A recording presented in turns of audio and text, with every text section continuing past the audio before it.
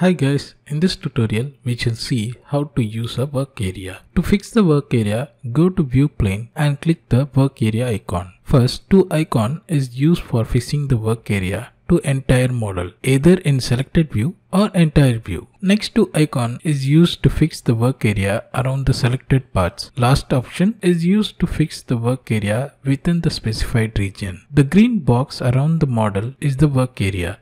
Let me demonstrate by fixing the work area within the parts, that is the beam drawn. Before that, let me create a view for clarity. Press Ctrl Tab to switch between views. Select the member and choose Fit Work Area to selected parts in selected view.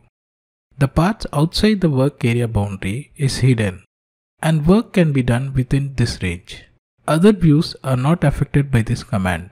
Similarly, when we choose Fit Work Area of selected part in all the views has only the selected parts visible.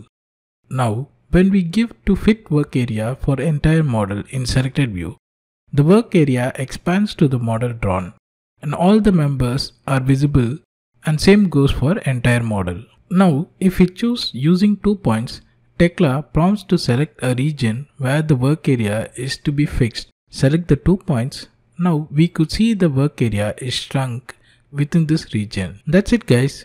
We have seen how to use the work area tool. See you at next session.